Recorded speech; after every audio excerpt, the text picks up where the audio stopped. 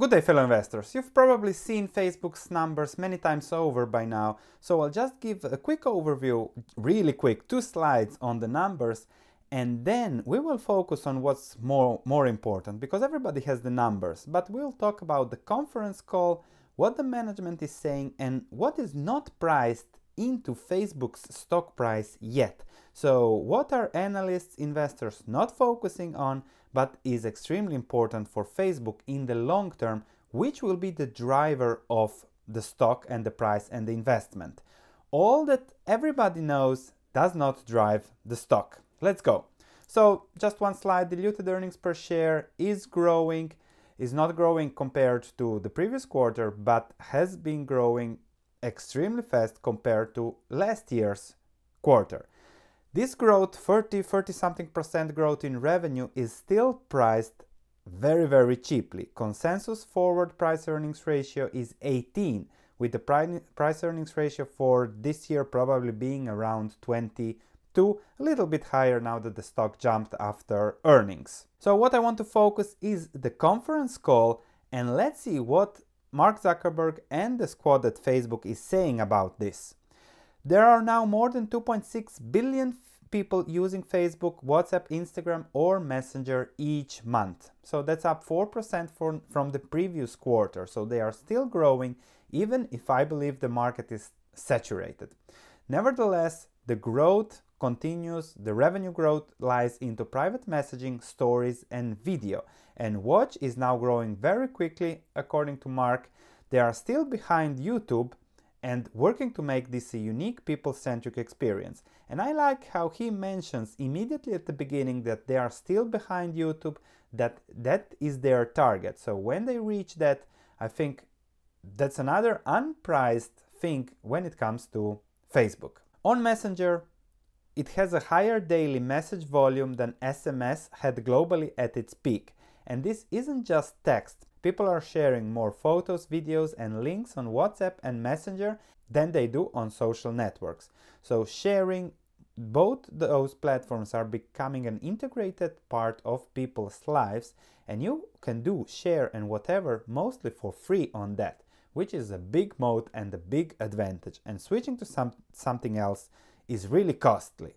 Then the focus is also on ads, of course. We are following our normal playbook here of building out the best consumer products first and focusing on succeeding there before ramping up ads. So whatever is going on with stories, which are a huge success, Snapchat is slowly going into oblivion, except for the very young, but Facebook and those platforms are really leading, and they are putting things into perspective. They are focusing on the consumer, and they will later see where can they profitably create ads, and that's the only way to succeed in social media. They are also exploring how to put more ads into Messenger, as 10 billion messages are sent between people and businesses every month. So this is just the business part, the business selection on Messenger, without entering the normal private selection on Messenger.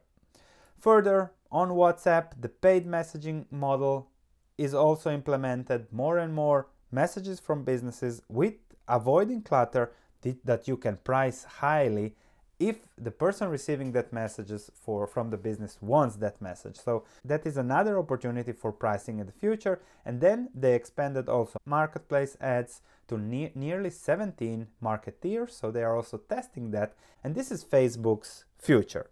They even did the buyback, which is approximately 1% of the company. So you might say Facebook is paying a 4% dividend yield through buyback. So that's already pretty big, even if I'm not a fan of buybacks, but if done at lower prices, undervalued prices, as I believe those currently are, as Buffett believes Apple is doing, then this is a smart thing to do. And the 4% return on investment, dividend yield through buybacks is not something I would oppose. So let's say I bought again some Facebook stocks, even if I didn't buy directly, because Facebook did that for me.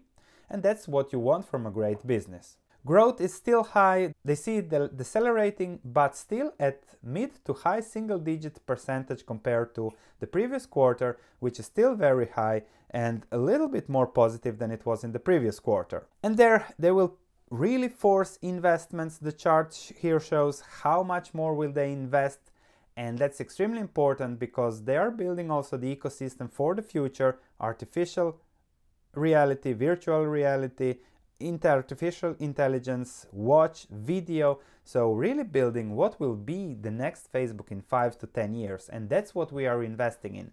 Not whether there will be higher revenue growth of 30-25%, whether earnings will grow at this rate or that rate. We are investing here in the very, very long-term future.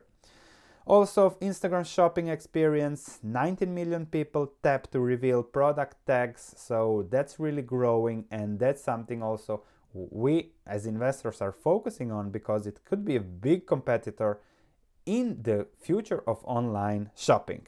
Also, as said already, the impression growth opportunity is significant on stories, and as they are saying, continuing saying, take it slow, it can take years. So the journey that's going to take years, not quarters, so it's going to take time, and that's the focus on Facebook. However, you have time to go back to one of the first slides. At the price earnings ratio of 18 and growth of 30%, I have all the time I want to get to higher ads, to develop this into a better business and a better platform. So thank you for listening. Facebook is one of the great businesses I cover both on YouTube and on my stock market research platform. So feel free to subscribe on YouTube to have more coverage, more insight into Facebook and similar businesses from a value growth perspective.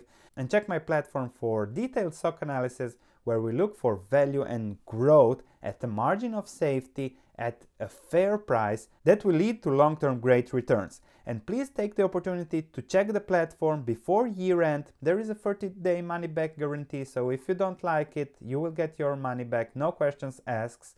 But check it before the end of 2018 because the platform price per year, the subscription price, which is now less than $1 per day, so you get all my work for less than $1 per day, will go significantly up in 2019. So you have still the opportunity to lock this price forever, per year, forever, and that will comprehend whatever I do in the future when it comes to investing.